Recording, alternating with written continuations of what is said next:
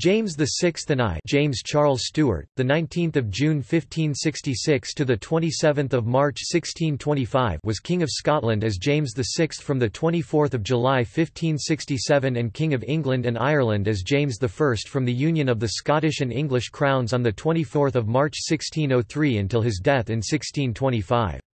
The kingdoms of Scotland and England were individual sovereign states, with their own parliaments, judiciaries, and laws, though both were ruled by James in personal union. James was the son of Mary, Queen of Scots, and a great-great-grandson of Henry VII, King of England and Lord of Ireland, positioning him to eventually accede to all three thrones. James succeeded to the Scottish throne at the age of 13 months, after his mother was compelled to abdicate in his favour. 4 different regents governed during his minority, which ended officially in 1578, though he did not gain full control of his government until 1583. In 1603, he succeeded the last Tudor monarch of England and Ireland, Elizabeth I, upon her death without issue. He continued to reign in all three kingdoms for 22 years, a period known after him as the Jacobean era, until his death in 1625 at the age of 58.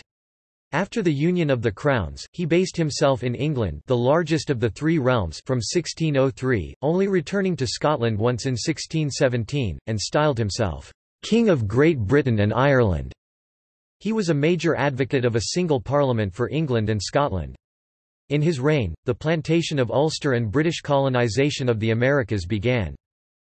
At 57 years and 246 days, James's reign in Scotland was longer than those of any of his predecessors.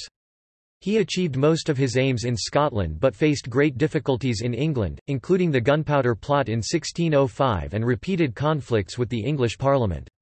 Under James, the «Golden Age» of Elizabethan literature and drama continued, with writers such as William Shakespeare, John Donne, Ben Jonson, and Sir Francis Bacon contributing to a flourishing literary culture. James himself was a talented scholar, the author of works such as Demonology 1597, The True Law of Free Monarchies 1598, and Basilicon Doron 1599. He sponsored the translation of the Bible into English that would later be named after him, the Authorized King James Version. Sir Anthony Weldon claimed that James had been termed, "the wisest fool in Christendom", an epithet associated with his character ever since. Since the latter half of the 20th century, historians have tended to revise James's reputation and treat him as a serious and thoughtful monarch. He was strongly committed to a peace policy, and tried to avoid involvement in religious wars, especially the 30 Years' War (1618–1648) that devastated much of Central Europe. He tried but failed to prevent the rise of hawkish elements in the English Parliament who wanted war with Spain. Childhood. Birth. James was the only son of Mary, Queen of Scots, and her second husband, Henry Stuart, Lord Darnley. Both Mary and Darnley were great-grandchildren of Henry VII of England through Margaret Tudor, the older sister of Henry VIII. Mary's rule over Scotland was insecure, and she and her husband, being Roman Catholics, faced a rebellion by Protestant noblemen.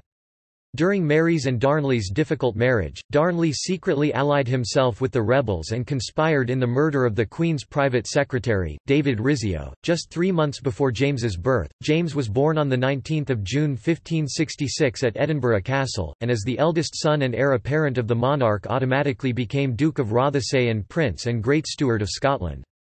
He was baptised, Charles James, or James Charles, on 17 December 1566 in a Catholic ceremony held at Stirling Castle. His godparents were Charles IX of France, represented by John, Count of Brienne, Elizabeth I of England, represented by the Earl of Bedford, and Emmanuel Philibert, Duke of Savoy, represented by Ambassador Philibert du Croc.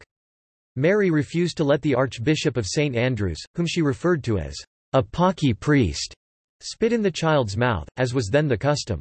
The subsequent entertainment, devised by Frenchman Bastien Pages, featured men dressed as satyrs and sporting tales, to which the English guests took offence, thinking the satyrs done against them. James's father, Darnley, was murdered on 10 February 1567 at Kirk O'Field, Edinburgh, perhaps in revenge for the killing of Rizzio. James inherited his father's titles of Duke of Albany and Earl of Ross. Mary was already unpopular, and her marriage on 15 May 1567 to James Hepburn, 4th Earl of Bothwell, who was widely suspected of murdering Darnley, heightened widespread bad feeling towards her. In June 1567, Protestant rebels arrested Mary and imprisoned her in Loch Leven Castle. She never saw her son again. She was forced to abdicate on 24 July 1567 in favour of the infant James and to appoint her illegitimate half-brother, James Stuart, Earl of Moray, as regent. Regencies.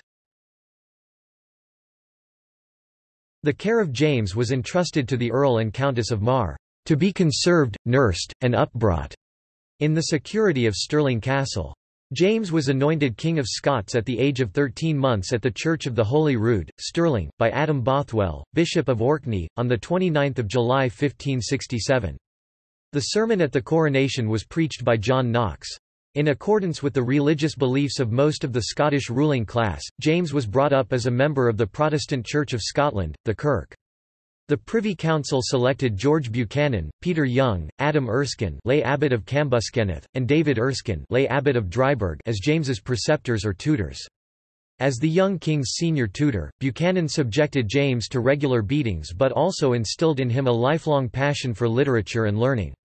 Buchanan sought to turn James into a God-fearing, Protestant king who accepted the limitations of monarchy, as outlined in his treatise De Jure Regna apud Scotos. In 1568, Mary escaped from her imprisonment at Loch Leven Castle, leading to several years of sporadic violence. The Earl of Moray defeated Mary's troops at the Battle of Langside, forcing her to flee to England, where she was subsequently kept in confinement by Elizabeth. On 23 January 1570, Moray was assassinated by James Hamilton of Bothwell Howe.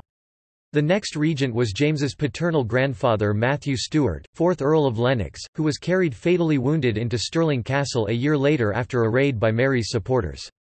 His successor, the Earl of Mar, took a vehement sickness and died on 28 October 1572 at Stirling. Mar's illness, wrote James Melville, followed a banquet at Dalkeith Palace given by James Douglas, 4th Earl of Morton. Morton was elected to Mar's office and proved in many ways the most effective of James's regents, but he made enemies by his rapacity. He fell from favour when Frenchman Esmé Stuart, Sieur d'Aubigny, first cousin of James's father Lord Darnley and future Earl of Lennox, arrived in Scotland and quickly established himself as the first of James's powerful favourites.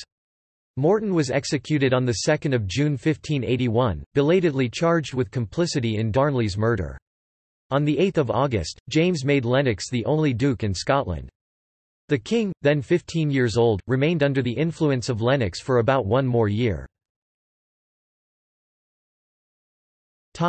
Rule in Scotland.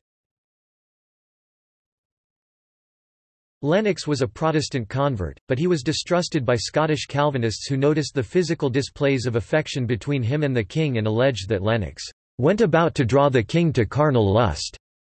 In August 1582, in what became known as the Ruthven Raid, the Protestant Earls of Gowrie and Angus lured James into Ruthven Castle, imprisoned him, and forced Lennox to leave Scotland. During James's imprisonment, the 19th of September 1582, John Craig, whom the king had personally appointed royal chaplain in 1579, rebuked him so sharply from the pulpit for having issued a proclamation so offensive to the clergy that the king wept. After James was liberated in June 1583, he assumed increasing control of his kingdom. He pushed through the Black Acts to assert royal authority over the Kirk, and denounced the writings of his former tutor Buchanan. Between 1584 and 1603, he established effective royal government and relative peace among the lords, ably assisted by John Maitland of Thirlestane who led the government until 1592. An 8-man commission known as the Octavians brought some control over the ruinous state of James's finances in 1596, but it drew opposition from vested interests.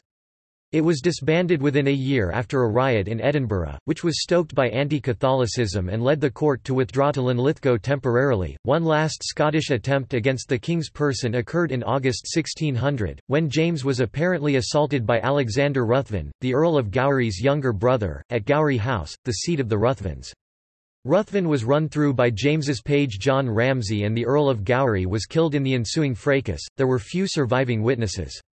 Given James's history with the Ruthvens and the fact that he owed them a great deal of money, his account of the circumstances was not universally believed. In 1586, James signed the Treaty of Berwick with England. That and the execution of his mother in 1587, which he denounced as a preposterous and strange procedure, helped clear the way for his succession south of the border. Queen Elizabeth was unmarried and childless, and James was her most likely successor. Securing the English succession became a cornerstone of his policy. During the Spanish Armada crisis of 1588, he assured Elizabeth of his support as your natural son and compatriot of your country. Marriage. Throughout his youth, James was praised for his chastity, since he showed little interest in women. After the loss of Lennox, he continued to prefer male company. A suitable marriage, however, was necessary to reinforce his monarchy, and the choice fell on 14-year-old Anne of Denmark, younger daughter of Protestant Frederick II. Shortly after a proxy marriage in Copenhagen in August 1589, Anne sailed for Scotland but was forced by storms to the coast of Norway. On hearing that the crossing had been abandoned, James sailed from Leith with a 300-strong retinue to fetch Anne personally in what historian David Harris Wilson called the one romantic episode of his life. The couple were married formally at the Bishop's Palace in Oslo on 23 November and returned to Scotland on 1 May 1590, after stays at Elsinore and Copenhagen and a meeting with Tycho Brahe. By all accounts, James was at first infatuated with Anne and, in the early years of their marriage, seems always to have showed her patience and affection. The royal couple produced 3 children who survived to adulthood: Henry Frederick, Prince of Wales, who died of typhoid fever in 1612, aged 18, Elizabeth, later Queen of Bohemia, and Charles, his successor. Anne died before her husband in March 1619. Witch hunts. James's visit to Denmark, a country familiar with witch hunts, sparked an interest in the study of witchcraft, which he considered a branch of theology. He attended the North Berwick witch trials, the first major persecution of witches in Scotland under the Witchcraft Act 1563. Several people were convicted of using witchcraft to send storms against James's ship, most notably Agnes Sampson. James became obsessed with the threat posed by witches and wrote Demonology in 1597, a tract inspired by his personal involvement that opposed the practice of witchcraft and that provided background material for Shakespeare's tragedy of Macbeth. James personally supervised the torture of women accused of being witches. After 1599, his views became more skeptical. In a later letter written in England to his son Henry, James congratulates the prince on the discovery of yon little counterfeit wench. I pray God ye may be my heir in such discoveries. Most miracles nowadays prove but illusions, and ye may see by this how wary judges should be in trusting accusations. Highlands and Islands.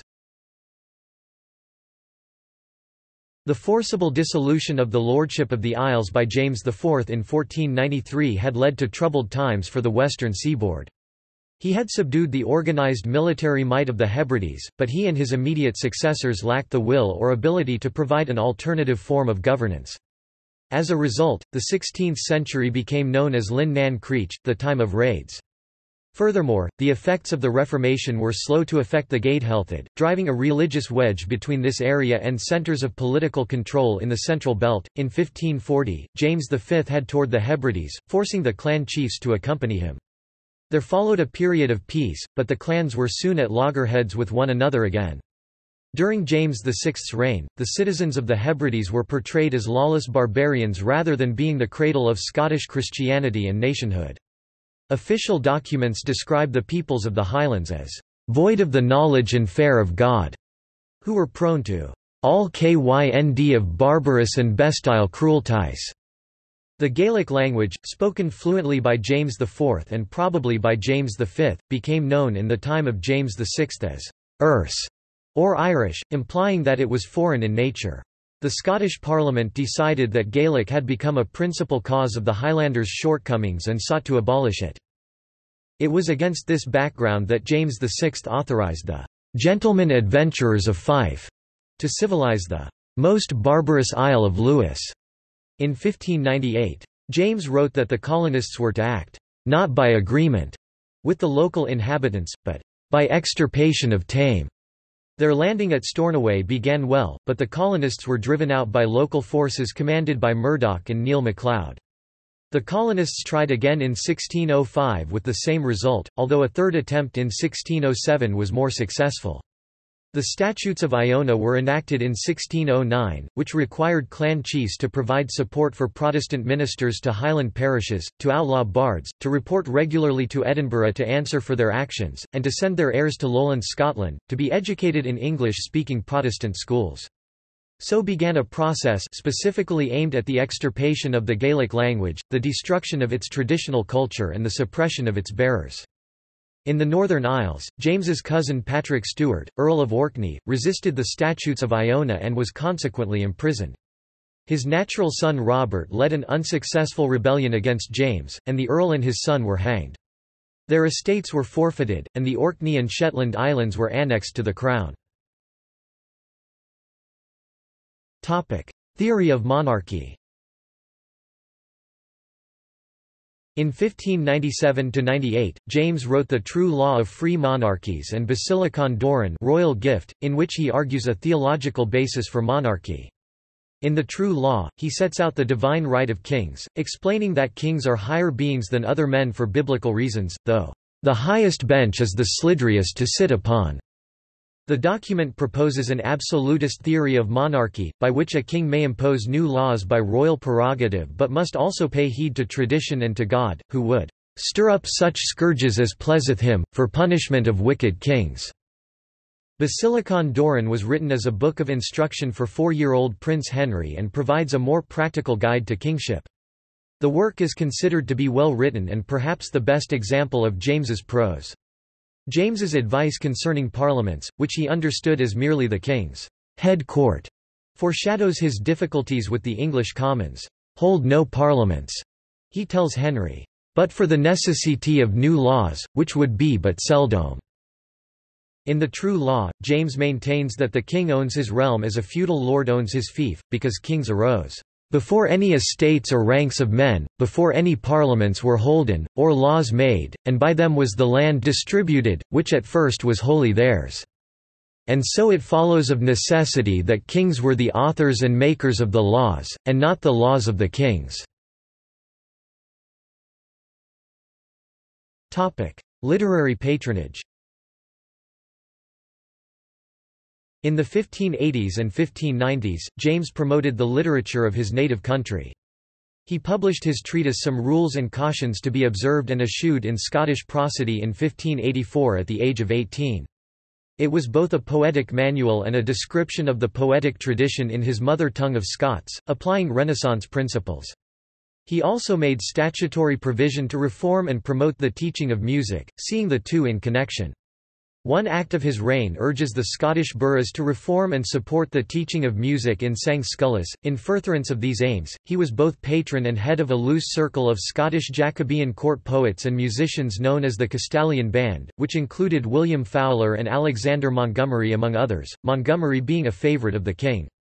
James was himself a poet, and was happy to be seen as a practicing member of the group. By the late 1590s, his championing of native Scottish tradition was reduced to some extent by the increasing likelihood of his succession to the English throne. William Alexander and other courtier poets started to anglicise their written language, and followed the king to London after 1603. James's role as active literary participant and patron made him a defining figure in many respects for English Renaissance poetry and drama, which reached a pinnacle of achievement in his reign, but his patronage of the high style in the Scottish tradition, which included his ancestor James I of Scotland, became largely sidelined. Accession in England. Elizabeth I was the last of Henry VIII's descendants, and James was seen as her most likely heir through his great-grandmother Margaret Tudor, who was Henry VIII's oldest sister. From 1601, in the last years of Elizabeth's life, certain English politicians—notably her chief minister Sir Robert Cecil—maintained a secret correspondence with James to prepare in advance for a smooth succession. With the Queen clearly dying, Cecil sent James a draft proclamation of his accession to the English throne in March 1603. Elizabeth died in the early hours of 24 March, and James was proclaimed king in London later the same day. On 5 April, James left Edinburgh for London, promising to return every 3 years, a promise that he did not keep, and progressed slowly southwards. Local lords received him with lavish hospitality along the route, and James was amazed by the wealth of his new land and subjects, claiming that he was "swapping a stony couch for a deep feather bed." At Cecil's house, Theobald's in Hertfordshire, James was so in awe that he bought it there and then, arriving in the capital on 7 May, 9 days after Elizabeth's funeral. His new subjects flocked to see him, relieved that the succession had triggered neither unrest nor invasion. On arrival at London, he was mobbed by a crowd of spectators. His English coronation took place on 25 July, with elaborate allegories provided by dramatic poets such as Thomas Dekker and Ben Jonson. An outbreak of plague restricted festivities, but the streets seemed paved with men, wrote Dekker. Stalls instead of rich wares were set out with children, open casements filled up with women. The kingdom to which James succeeded, however, had its problems. Monopolies and taxation had engendered a widespread sense of grievance, and the costs of war in Ireland had become a heavy burden on the government, which had debts of £400,000. Early reign in England. James survived 2 conspiracies in the first year of his reign, despite the smoothness of the succession and the warmth of his welcome, the Bye plot and Main plot, which led to the arrest of Lord Cobham and Sir Walter Raleigh, among others. Those hoping for a change in government from James were disappointed at first when he kept Elizabeth's privy councillors in office, as secretly planned with Cecil, but James soon added longtime supporter Henry Howard and his nephew Thomas Howard to the Privy Council, as well as 5 Scottish nobles. In the early years of James's reign, the day-to-day running of the government was tightly managed by the shrewd Cecil, later Earl of Salisbury, ably assisted by the experienced Thomas Egerton, whom James made Baron Ellesmere and Lord Chancellor, and by Thomas Sackville, soon Earl of Dorset, who continued as Lord Treasurer. As a consequence, James was free to concentrate on bigger issues, such as a scheme for a closer union between England and Scotland and matters of foreign policy, as well as to enjoy his leisure pursuits, particularly hunting. James was ambitious to build on the personal union of the crowns of Scotland and England to establish a single country under one monarch, one parliament, and one law, a plan that met opposition in both realms. "Hath he not made us all in one island?" James told the English Parliament, "compassed with one sea and of itself by nature indivisible?" In April 1604, however, the Commons refused his request to be titled, "King of Great Britain," on legal grounds. In October 1604, he assumed the title, "King of Great Britain," instead of "King of England" and "King of Scotland," though Sir Francis Bacon told him that he could not use the style in "any legal proceeding, instrument or assurance," and the title was not used on English statutes. James forced the Parliament of Scotland to use it, and it was used on proclamations, coinage, letters, and treaties in both realms. James achieved more success in foreign policy. Never having been at war with Spain, he devoted his efforts to bringing the long Anglo-Spanish War to an end, and a peace treaty was signed between the two countries in August 1604, thanks to skilled diplomacy on the part of Robert Cecil and Henry Howard, now Earl of Northampton, which James celebrated by hosting a great banquet. Freedom of worship for Catholics in England, however, continued to be a major objective of Spanish policy, causing constant dilemmas for James, distrusted abroad for repression of Catholics while at home being encouraged by the Privy Council to show even less tolerance towards them. Gunpowder Plot.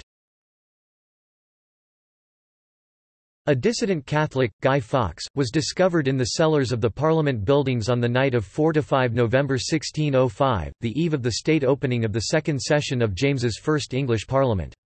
He was guarding a pile of wood not far from 36 barrels of gunpowder with which Fawkes intended to blow up Parliament House the following day and cause the destruction, as James put it, "not only of my person, nor of my wife and posterity also, but of the whole body of the state in general." The sensational discovery of the gunpowder plot, as it quickly became known, aroused a mood of national relief at the delivery of the king and his sons. Salisbury exploited this to extract higher subsidies from the ensuing Parliament than any but one granted to Elizabeth. Fox and others implicated in the unsuccessful conspiracy were executed. King and Parliament. The cooperation between monarch and Parliament following the Gunpowder Plot was atypical.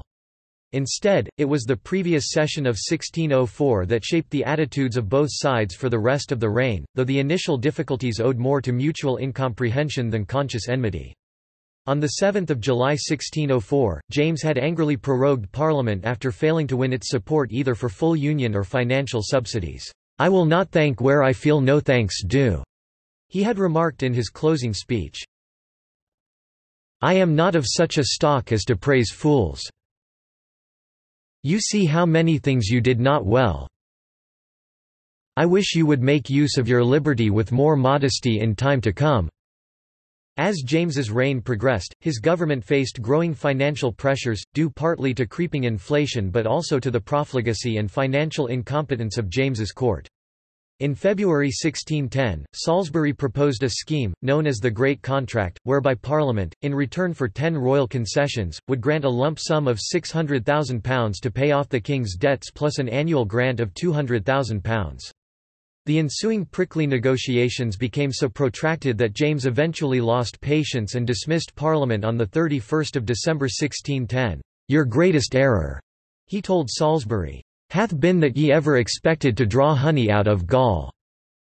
The same pattern was repeated with the so-called addled Parliament of 1614, which James dissolved after a mere 9 weeks when the Commons hesitated to grant him the money he required.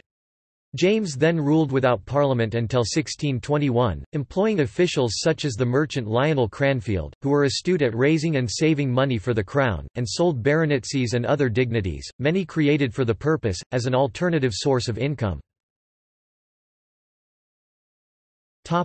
Spanish match.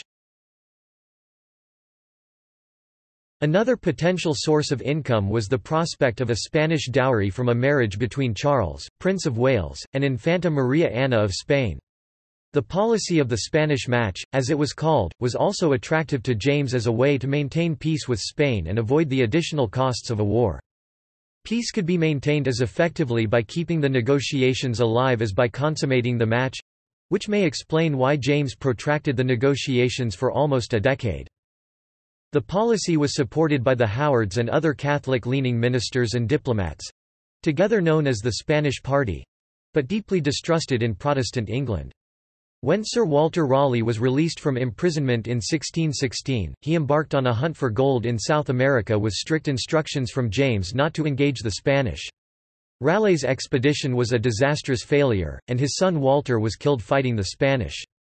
On Raleigh's return to England, James had him executed to the indignation of the public, who opposed the appeasement of Spain. James's policy was further jeopardized by the outbreak of the 30 Years' War, especially after his Protestant son-in-law, Frederick V, Elector Palatine, was ousted from Bohemia by the Catholic Emperor Ferdinand II in 1620, and Spanish troops simultaneously invaded Frederick's Rhineland home territory. Matters came to a head when James finally called a parliament in 1621 to fund a military expedition in support of his son-in-law. The Commons on the one hand granted subsidies inadequate to finance serious military operations in aid of Frederick, and on the other—remembering the profits gained under Elizabeth by naval attacks on Spanish gold shipments—called for a war directly against Spain. In November 1621, roused by Sir Edward Coke, they framed a petition asking not only for war with Spain but also for Prince Charles to marry a Protestant, and for enforcement of the anti-Catholic laws. James flatly told them not to interfere in matters of royal prerogative or they would risk punishment, which provoked them into issuing a statement protesting their rights, including freedom of speech. Urged on by the Duke of Buckingham and the Spanish ambassador Gondomar, James ripped the protest out of the record book and dissolved Parliament. In early 1623, Prince Charles, now 22, and Buckingham decided to seize the initiative and travel to Spain incognito, to win the Infanta directly, but the mission proved an ineffectual mistake. The Infanta detested Charles, and the Spanish confronted them with terms that included the repeal of anti-Catholic legislation by Parliament. Though a treaty was signed, the prince and duke returned to England in October without the Infanta and immediately renounced the treaty, much to the delight of the British people. Disillusioned by the visit to Spain, Charles and Buckingham now turned James's Spanish policy upon its head and called for a French match and a war against the Habsburg Empire. To raise the necessary finance, they prevailed upon James to call another parliament, which met in February 1624. For once, the outpouring of anti-Catholic sentiment in the Commons was echoed in court, where control of policy was shifting from James to Charles and Buckingham, who pressured the king to declare war and engineered the impeachment of Lord Treasurer Lionel Cranfield, by now made Earl of Middlesex, when he opposed the plan on grounds of cost. The outcome of the Parliament of 1624 was ambiguous. James still refused to declare or fund a war, but Charles believed the Commons had committed themselves to finance a war against Spain, a stance that was to contribute to his problems with Parliament in his own reign. King and Church. After the Gunpowder Plot, James sanctioned harsh measures to control non-conforming English Catholics. In May 1606, Parliament passed the Popish Recusants Act, which could require any citizen to take an oath of allegiance denying the Pope's authority over the king. James was conciliatory towards Catholics who took the oath of allegiance, and tolerated crypto-Catholicism even at court. Henry Howard, for example, was a crypto-Catholic, received back into the Catholic Church in his final months. On ascending the English throne, James suspected that he might need the support of Catholics in England, so he assured the Earl of Northumberland, a prominent sympathiser of the old religion, that he would not persecute any that will be quiet and give but an outward obedience to the law. In the Millenary Petition of 1603, the Puritan clergy demanded the abolition of confirmation, wedding rings, and the term priest, among other things, and that the wearing of cap and surplice become optional.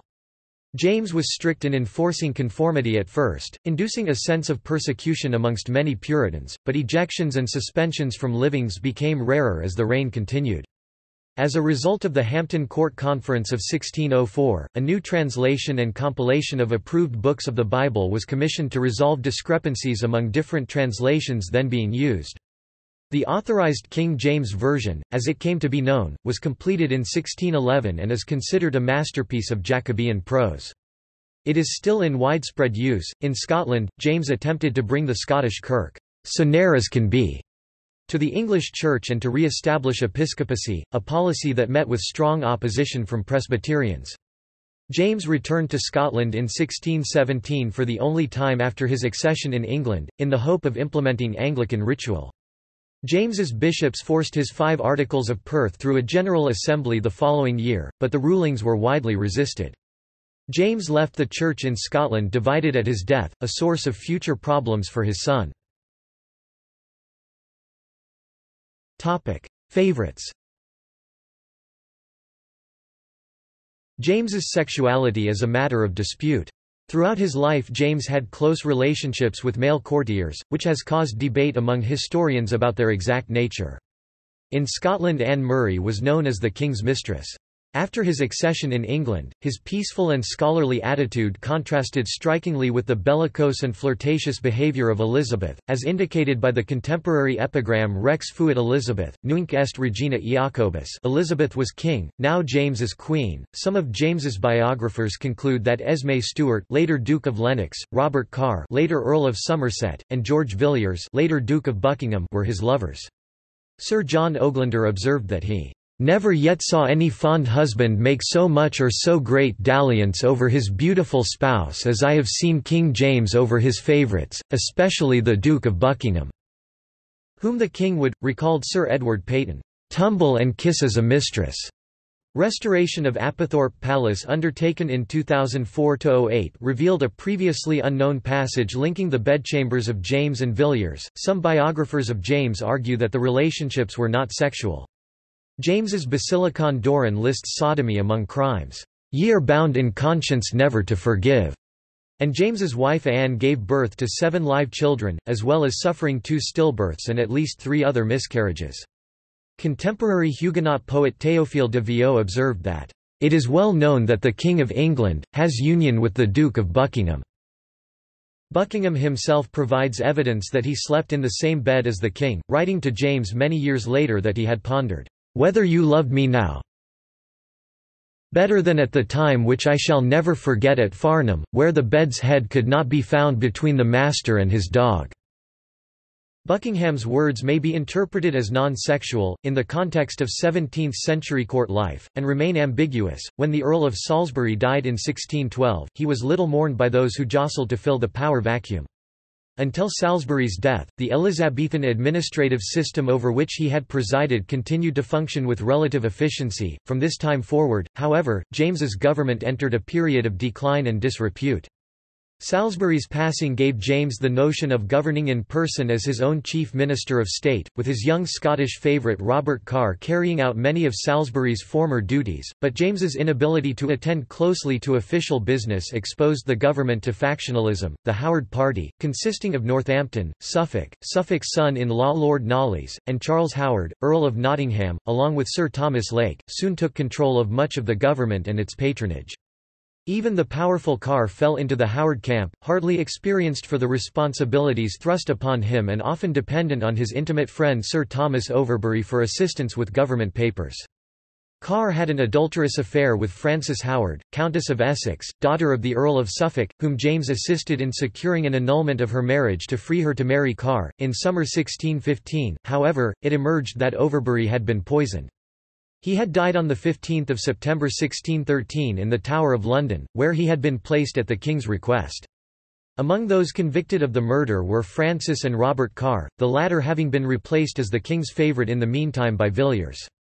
James pardoned Francis and commuted Carr's sentence of death, eventually pardoning him in 1624. The implication of the king in such a scandal provoked much public and literary conjecture and irreparably tarnished James's court with an image of corruption and depravity. The subsequent downfall of the Howards left Villiers unchallenged as the supreme figure in the government by 1619. Death. After about the age of 50, James suffered increasingly from arthritis, gout and kidney stones. He also lost his teeth and drank heavily. The king was often seriously ill during the last year of his life, leaving him an increasingly peripheral figure, rarely able to visit London, while Buckingham consolidated his control of Charles to ensure his own future. One theory is that James may have suffered from porphyria, a disease of which his descendant George III of the United Kingdom exhibited some symptoms. James described his urine to physician Théodore de Mayerne as being the dark red colour of Alicante wine. The theory is dismissed by some experts, particularly in James's case, because he had kidney stones which can lead to blood in the urine, coloring it red. In early 1625, James was plagued by severe attacks of arthritis, gout, and fainting fits, and fell seriously ill in March with tertian ague and then suffered a stroke. He died at Theobald's house on 27 March during a violent attack of dysentery, with Buckingham at his bedside. James's funeral on 7 May was a magnificent but disorderly affair. Bishop John Williams of Lincoln preached the sermon, observing, "King Solomon died in peace, when he had lived about 60 years. And so you know did King James." The sermon was later printed as Great Britain Solomon sick. James was buried in Westminster Abbey. The position of the tomb was lost for many years until his lead coffin was found in the Henry VII vault in the 19th century, during an excavation. Legacy. James was widely mourned. For all his flaws, he had largely retained the affection of his people, who had enjoyed uninterrupted peace and comparatively low taxation during the Jacobean era. "As he lived in peace," remarked the Earl of Kelly, "so did he die in peace, and I pray God our King Charles I may follow him." The Earl prayed in vain. Once in power, Charles and Buckingham sanctioned a series of reckless military expeditions that ended in humiliating failure.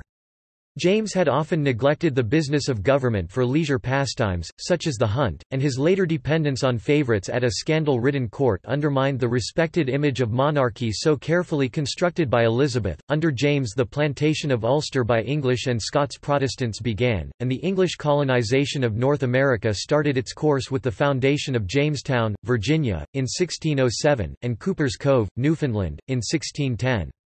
During the next 150 years, England would fight with Spain, the Netherlands, and France for control of the continent, while religious division in Ireland between Protestant and Catholic has lasted for 400 years. By actively pursuing more than just a personal union of his realms, he helped lay the foundations for a unitary British state, according to a tradition originating with anti-Stuart historians of the mid-17th century. James's taste for political absolutism, his financial irresponsibility, and his cultivation of unpopular favourites established the foundations of the English Civil War. James bequeathed Charles a fatal belief in the divine right of kings, combined with a disdain for Parliament, which culminated in the execution of Charles and the abolition of the monarchy. Over the last 300 years, the king's reputation has suffered from the acid description of him by Sir Anthony Weldon, whom James had sacked and who wrote treatises on James in the 1650s. Other influential anti-James histories written during the 1650s include Sir Edward Peyton's Divine Catastrophe of the Kingly Family of the House of Stuarts 1652, Arthur Wilson's History of Great Britain, being the life and reign of King James I 1658, and Francis Osborne's Historical Memoirs of the Reigns of Queen Elizabeth and King James 1658. David Harris Wilson's 1956 biography continued much of this hostility. In the words of historian Jenny Wormald, Wilson's book was an astonishing spectacle of a work whose every page proclaimed its author's increasing hatred for his subject. Since Wilson, however, the stability of James's government in Scotland and in the early part of his English reign, as well as his relatively enlightened views on religion and war, have earned him a re-evaluation from many historians, who have rescued his reputation from this tradition of criticism. Representative of the new historical perspective is the 2003 biography by Pauline Croft. Reviewer John Cramsey summarizes her findings. Croft's overall assessment of James is appropriately mixed. She recognizes his good intentions in matters like Anglo-Scottish union, his openness to different points of view, and his agenda of a peaceful foreign policy within his kingdom's financial means. His actions moderated frictions between his diverse peoples. Yet he also created new ones, particularly by supporting colonization that polarized the Crown's interest groups in Ireland, obtaining insufficient political benefit with his open-handed patronage, an unfortunate lack of attention to the image of monarchy, particularly after the image-obsessed regime of Elizabeth, pursuing a pro-Spanish foreign policy that fired religious prejudice and opened the door for Arminians within the English Church, and enforcing unpalatable religious changes on the Scottish Kirk. Many of these criticisms are framed within a longer view of James's reigns, including the legacy, now understood to be more troubled, which he left Charles I. Titles, styles, honours, and arms. Titles and styles in Scotland. James was James VI, King of Scotland, until 1604. He was proclaimed James I, King of England, France, and Ireland, Defender of the Faith in London on 24 March 1603. On 20 October 1604, James issued a proclamation at Westminster changing his style to King of Great Britain, France and Ireland, Defender of the Faith, and c. The style was not used on English statutes, but was used on proclamations, coinage, letters, treaties, and in Scotland. James styled himself King of France, in line with other monarchs of England between 1340 and 1800, although he did not actually rule France. Arms. As King of Scots, James bore the ancient royal arms of Scotland, or, a lion rampant gules armed and langued azure within a double tressure flory counter flory gules. The arms were supported by two unicorns argent-armed, crined and unguled proper, gorged with a coronet or composed of crosses pate and fleur-de-lis, a chain affixed thereto passing between the forelegs and reflexed over the back also or. The crest was a lion sagent affronte gules, imperially crowned or, holding in the dexter paw a sword and in the sinister paw a sceptre, both erect and proper. The union of the crowns of England and Scotland under James was symbolised heraldically by combining their arms, supporters and badges. Contention as to how the arms should be marshalled, and to which kingdom should take precedence, was solved by having different arms for each country. The arms used in England were, quarterly, INIV, quarterly first and fourth azure 3 fleur-de-lis or for France, second and third gules 3 lions passant gardant in pale or for England, 2 or a lion rampant within a tressure flory counter flory gules for Scotland, 3 azure a harp or stringed argent for Ireland. This was the first time that Ireland was included in the royal arms. The supporters became, dexter a lion rampant gardant or imperially crowned and sinister the Scottish unicorn. The unicorn replaced the red dragon of Cadwallader, which was introduced by the Tudors. The unicorn has remained in the royal arms of the two united realms. The English crest and motto was retained. The compartment often contained a branch of the Tudor rose, with shamrock and thistle engrafted on the same stem. The arms were frequently shown with James's personal motto, Beati Pacifici. The arms used in Scotland were, quarterly, I and IV Scotland, 2 England and France, 3 Ireland, with Scotland taking precedence over England. The supporters were, Dexter a unicorn of Scotland imperially crowned, supporting a tilting lance flying a banner azure a saltire argent cross of St Andrew and Sinister the crowned lion of England supporting a similar lance flying a banner argent a cross gules cross of St George. The Scottish crest and motto was retained, following the Scottish practice the motto in defence, which is short for In my defence God me defend, was placed above the crest. As royal badges James used, the Tudor rose, the thistle for Scotland, first used by James III of Scotland, the Tudor rose dimidiated with the thistle ensigned with the royal crown, a harp for Ireland and a fleur-de-lis for France. Issue James's queen, Anne of Denmark, gave birth to 7 children who survived beyond birth, of whom 3 reached adulthood. Henry, Prince of Wales, the 19th of February 1594 to the 6th of November 1612. Died, probably of typhoid fever, aged 18. Elizabeth, Queen of Bohemia, the 19th of August 1596 to the 13th of February 1662. Married 1613, Frederick V, Elector Palatine. Died aged 65. Margaret, the 24th of December 1598 to March 1600. Died aged 1. Charles I, King of England, Scotland and Ireland, the 19th of November 1600 to the 30th of January 1649. Married 1625, Henrietta Maria. Succeeded James I and v. Executed aged 48. Robert, Duke of Kintyre, the 18th of January 1602 to the 27th of May 1602. Died aged 4 months. Mary, the 8th of April 1605 to the 16th of December 1607. Died aged 2. Sophia, June 1607. Died within 48 hours of birth. Ancestry Family tree List of writings The Essays of a Prentice in the Divine Art of Poesy, also called some Rulis and Cautelis, 1584 His Majesty's Poetical Exercises at Vacant Oars, 1591 Lepanto, Poem Demonology, 1597 News from Scotland, 1591 The True Law of Free Monarchies, 1598 Basilicon Doran, 1599 A Counterblaste to Tobacco, 1604 An Apology for the Oath of Allegiance, 1608 A Premonition to All Most Mighty Monarchies, 1609 See also Cultural depictions of James I of England Notes References Sources A. Krigg, G.P.V., ed. 1984, Letters of King James VI and I, Berkeley and Los Angeles, University of California, ISBN 0-520-04707-9 Beryl, J. Leeds 2001, Anna of Denmark, Queen of England, A Cultural Biography, Philadelphia, University of Pennsylvania, ISBN 0-8122-3574-6 Buchholz, Robert, Key, Newton 2004, Early Modern England, 1485–1714, A Narrative History, Oxford, Blackwell, ISBN 0-631-21393-7 Cogswell, Thomas 2005 1989, The Blessed Revolution, English Politics and the Coming of War 1621–24, Cambridge University Press, ISBN 0-521-02313-0 Croft, Pauline 2003, King James, Basingstoke and New York, Palgrave Macmillan, ISBN 0-333-61395-3.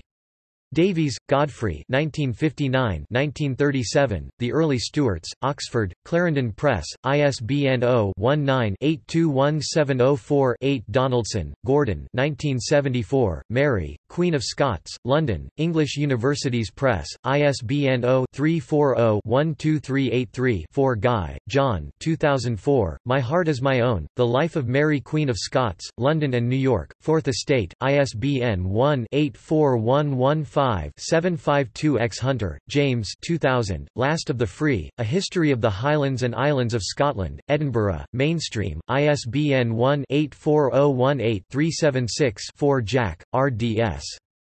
1988, Poetry under King James VI, in Craig, Cairns, The History of Scottish Literature, 1, Aberdeen University Press Key, J. 1994, Collins Encyclopedia of Scotland, London, HarperCollins, ISBN 0-00-255082-2 Krugler, John D. 2004, English and Catholic, The Lords Baltimore in the 17th Century, Baltimore, Johns Hopkins University Press, ISBN 0-8018-7963-9 Law, Thomas Graves 1904, John Craig, in Brown, P. Hume, Collected Essays and Reviews of Thomas Graves Law, Edinburgh, T. and A. Constable, Edinburgh University Press Lindley, David 1993, The Trials of Francis Howard, Fact and Fiction at the Court of King James, Routledge, ISBN 0-415-05206-8 Lockyer, Roger 1981, Buckingham, The Life and Political Career of George Villiers, 1st Duke of Buckingham, 1592–1628 Longman, ISBN 0582502969 Lockyer, Roger 1998, James VI and I, Longman, ISBN 0-582-27961-5 Luda, Yuri, McLagan, Michael 1999–1981, Lines of Succession, Heraldry of the Royal Families of Europe 2nd ed., London, Little, Brown, ISBN 978-0-316-84820-6 McKinnon, Kenneth 1991, Gaelic, A Past and Future Prospect, Edinburgh, The Saltire Society, ISBN 0-85411-047-X Martin, Patrick H. 2016, Elizabethan Espionage, Plotters and Spies in the Struggle Between Catholicism and the Crown, Jefferson, North Carolina, McFarland, ISBN 978-1-476-66255-8 Milling, Jane 2004, The Development of a Professional Theatre, in Milling, Jane, Thomson, Peter, Donahue, Joseph W., The Cambridge History of British Theatre, Cambridge, Cambridge University Press, ISBN 0-521-65040-2 Perry, Curtis 2006, Literature and Favoritism in Early Modern England, Cambridge, New York, Cambridge University Press, ISBN 0-521-85405-9 Rhodes, Neil, Richards, Jennifer, Marshall, Joseph 2003, King James VI and I, Selected Writings, Ashgate Publishing, ISBN 0-7546-0482-9 Rotary Club of Stornoway 1995, The Outer Hebrides Handbook and Guide, Mackinac, Kittiwake, ISBN 0-9511003-5-1 Sharma, Simon 2001, A History of Britain, 2, New York, Hyperion Smith, David L. 2003, Politics in Early Stuart Britain, in Coward, Barry, A Companion to Stuart Britain, Blackwell Publishing, ISBN 0-631-21874-2 Stewart, Alan 2003, The Cradle King, A Life of James VI and I, London, Chatto and Windus, ISBN 0-7011-6984-2 Stroud, Angus 1999, Stuart England, Routledge, ISBN 0-415-20652-9 Thompson, Francis 1968, Harris and Lewis, Outer Hebrides, Newton Abbott, David and Charles, ISBN 0-7153-4260-6 Thompson, Thomas, ed.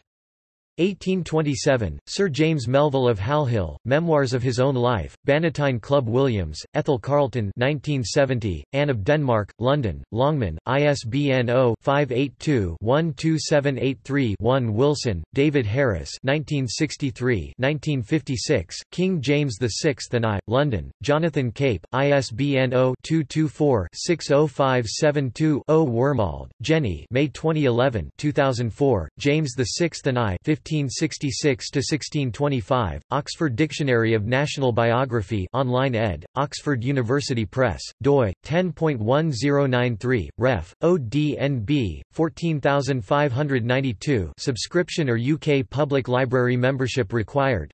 Further reading Craig, G.P.V. 1978. Jacobean Pageant, The Court of King James I New York, Athenaeum. ISBN 0-689-70003-2 Fraser, A. 1974. King James VI of Scotland, I of England. London, Weidenfeld and Nicholson. ISBN 0-297-76775-5 Coward, B. 2017. The Stuart Age, England, 1603–1714 5th edition ch.4. Routledge. ISBN 978-1-4058-5916-5 Durston, C. 1993. James I Routledge. ISBN 0-415-07779-6 Fincham, Kenneth, Lake, Peter 1985.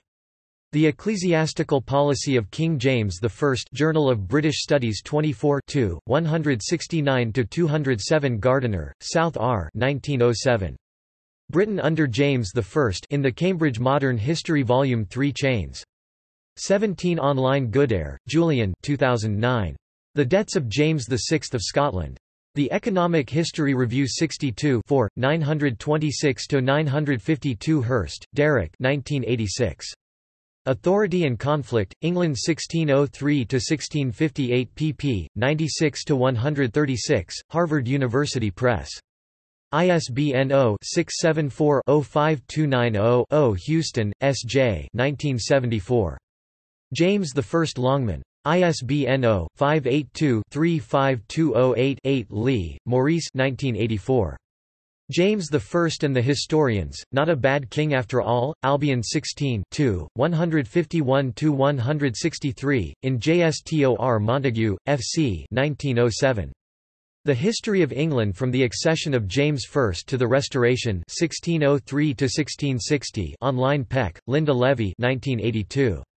Northampton, Patronage and Policy at the Court of James I Harper Collins. ISBN 0-04-942177-8 Schwartz, Mark L. 1974. James I and the Historians, Toward a Reconsideration Journal of British Studies 13 114–134 in JSTOR Smith, D.L. 1998. A History of the Modern British Isles 1603–1707 The Double Crown Chs. 2, 3.1, and 3.2. Blackwell. ISBN 978-0-631-19402-6 Wormald, Jenny 1983. James VI and I, Two Kings or One, History 68 223, 187–209 Young, Michael B. 1999.